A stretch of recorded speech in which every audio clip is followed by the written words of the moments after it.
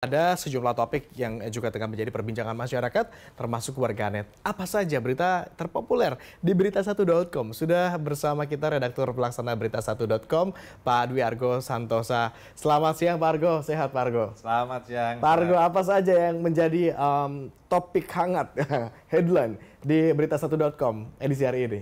BeritaSatu.com, ya. Selamat siang pemirsa. Jadi siang hari ini saya akan sampaikan di Senin 9 Oktober 2023 tiga topik berita terpopuler atau berita yang paling diminati pembaca BeritaSatu.com.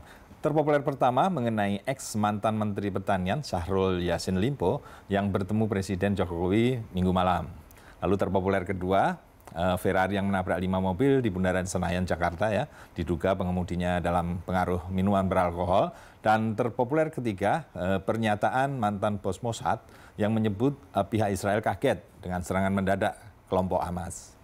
Saya akan sedikit ulas mengenai berita terpopuler pertama. Berita ini sejatinya sudah menarik perhatian pembaca itu sejak Syahrul Yassin Limpo dikabarkan terseret kasus yang diperiksa KPK ya, jadi sudah sekitar semingguan atau bahkan lebih. Yang cukup menyedot perhatian masyarakat adalah ketika ia dikabarkan hilang di luar negeri dan kemudian ada pernyataan Mahfud MD soal status tersangkanya padahal KPK belum memastikan. Lalu berita dia mundur dari posisi menteri. Sudah begitu, Syahrul menyatakan keinginannya bertemu presiden. Orang pun bertanya-tanya, ngapain nih mau ketemu Jokowi gitu? Apakah ia akan mempertanyakan posisinya dalam kasus hukum, akan protes bahwa dirinya tidak bersalah, atau ada maksud lainnya? Ini menjadi perhatian. Perhatian besar publik ini ya kita bisa pahami. Syahrul adalah sosok menteri, ya tokoh terkenal, terseret kasus itu pasti mendapatkan atensi dari masyarakat.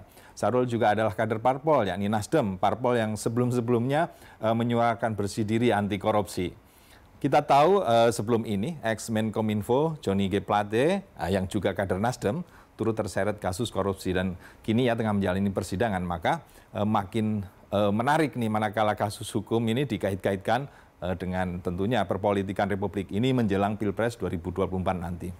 Hal yang membuat menarik lainnya adalah karena sampai saat ini KPK belum menetapkan Syahrul Yassin Limpo sebagai tersangka, sehingga situasi menggantung ini otomatis membuat publik penasaran. Dari berita terpopuler ini, pembaca juga ingin mengetahui apa sih yang dibicarakan ketika Syahrul bertemu dengan Presiden Jokowi. Nah, pada pertemuan itu ternyata Syahrul mengucapkan terima kasih ya atas kepercayaan Presiden memilihnya sebagai Menteri Pertanian. Ia juga berpamitan dan minta maaf karena tidak bisa membantu Presiden sampai akhir masa jabatan Presiden. Lalu Syahrul juga menyampaikan laporan kinerja sebagai Mentan sejak 2019 sampai 2023 ya. Nah ini yang menarik ya pemirsa, jarang terjadi menteri yang terseret kasus kemudian mendatangi Presiden dan menunjukkan berbagai penghargaan yang telah diterimanya kepada Presiden.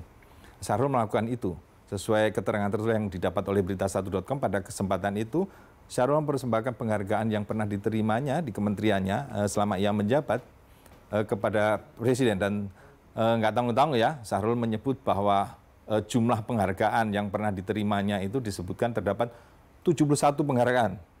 Tentu ada maksud mengapa yang bersangkutan sampai mengekspos detail penghargaan yang diterimanya. Jadi berita berkaitan Syahrul ini bahkan terus berlanjut dan barangkali masih dinantikan pembaca terutama untuk kejelasan status dan kasus yang menyeret Yassin Limpo ini. Juga soal dia ke LPSK atau Lembaga Perlindungan Saksi dan Korban serta dugaan adanya pemerasan terhadapnya yang kasusnya kini ditangani oleh kepolisian.